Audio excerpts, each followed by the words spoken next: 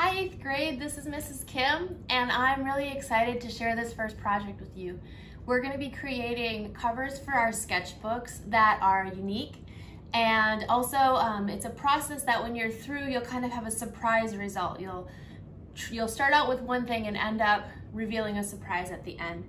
So I'm going to walk you through the first steps of the process. It's like a 3-part project, and as we go, I can pause the video and you can feel free to ask me any questions, or if you're learning from home, you can type questions into Google Classroom. So let's get started. This is a piece of paper that I have given you or have sent home with you. I've coated it with an acrylic paint already that makes the paper waterproof, and that's going to be important later on in this lesson. So you'd open it up just like a normal sketchbook cover. So you'll be working on the front. And I've folded it in half. You can also see, so it opens like a book. We're gonna start out by creating a backdrop for the cover, and for this you get to use your creativity, and you also get to show me what some of your favorite colors are. So this is our old friend, the color wheel. I'm sure you guys recognize this. It's a really simple color wheel that we're gonna be working with, just the 6 primary and secondary colors for this first project. So you'll notice that the colors run together in a way that makes sense in the color wheel. For example, if you mix red and blue, you'll get purple. If you mix blue and yellow, you'll get green.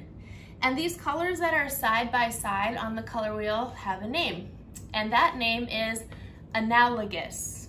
And the way I remember it is because it has the words Al and Gus in it.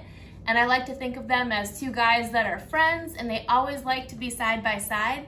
And so that's what helps me remember that Al and Gus are side by side, and analogous colors are side by side on the color wheel. So you're going to choose your favorite 3 analogous colors. So I chose red, orange, and yellow for this demonstration, but you're welcome to choose any 3 you like. Any 3 that touch each other will work perfectly, and so that's your opportunity to show your creativity and what you enjoy about the colors on the color wheel. You should have gotten 3 small cups, and so you'll see that I've got my red paint, orange paint, and yellow paint in my cups.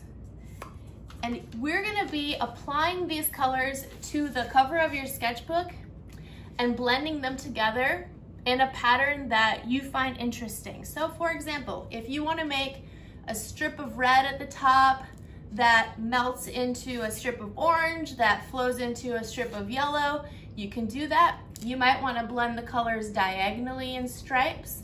Maybe you want to make a circular design with red on the outside, orange in the middle, or I'm sorry, orange next to it, and then yellow in the middle. You can really put them on your paper in any way, shape, or form that you find interesting, okay? So I decided I was going to do mine in kind of a diagonal, so I'll probably put red up here, orange in the center, and then yellow at the bottom, okay? You should also have a cup of water at your table and a paper towel, and we'll try our best not to get too messy, okay? So I'm gonna grab my brush. This is my friend Bob. He's gonna watch you guys too. And I'm gonna start with some red paint and just apply it in a diagonal pattern. I've got a piece of scratch paper underneath here, so if I go over the edges, it's totally fine. I don't have to worry about it. You guys should have newspaper on your table to keep things from getting too messy. And I'm gonna put a pretty decent coat of paint on here. I don't want too much of the white of the sketchbook showing through. I'll probably stop there with my red and go over the top of it. And then I'm gonna wash my brush out. Acrylic paint is great because when it dries, it puts kind of a plastic coating on your surface. And so that coating is waterproof also, and it will give us the ability later on to do some washing on our cover, and I'll tell you what we're washing in just a second. So I'm gonna put my orange next. To blend colors together, I don't necessarily wanna take this big old blob of orange and put it right into my red. It helps to start in the middle and start filling that space in. And then as I go, I'm gonna work my way up to the red, just so I don't get too much of the red into the orange paint towards the bottom where I wanna keep it more of a pure orange color. So I'm gonna grab a little more from my cup and then work my way up. And acrylic paints, they stay wet for a little bit. They don't dry immediately like some other kinds of paints do. So you have the opportunity, as you're working, you have to use a little bit of speed, but you can actually blend them together so you get a smooth transition between the two colors. So I'm gonna work that red and those oranges together, and I'll hold this up so you can see how it's looking so far. And they're starting to blend together. And the back of my sketchbook's getting a little bit messy, and that is totally fine because it's art and we get to make a little bit of a mess. All right, I've got my orange, and then I'm gonna put a lot of yellow on the bottom. It's such a nice bright color, and I really want that to be a big section of my cover. So last thing I'll do is grab a lot of yellow and use that same technique where I start by filling in the white paper first, and then I'll work my way up where the yellow and the orange meet.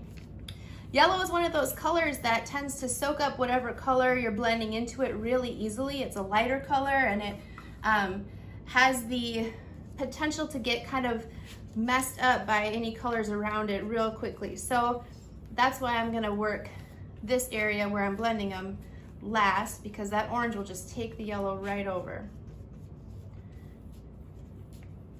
Okay, I've got those blended. I'm liking how that's looking. And so this will be one day of work for us in class because we're gonna need to let these dry really well overnight. So your sketchbook cover will probably look really different than mine, and that's amazing. I want yours all to look unique, but this is what my sample looks like for right now, and when it's dry, I'll show you the next step. All right, bye.